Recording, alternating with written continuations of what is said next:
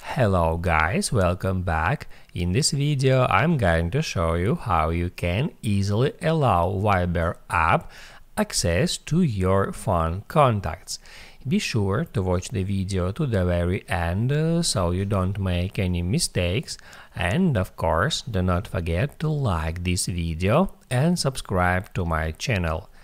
So let's begin, and first open up settings, then scroll down until you find privacy and security, then hit add contacts, and now you have to find Viber app at that list. You can scroll down until you find it. Here it is, and then just make sure that this switcher next to Viber toggled on.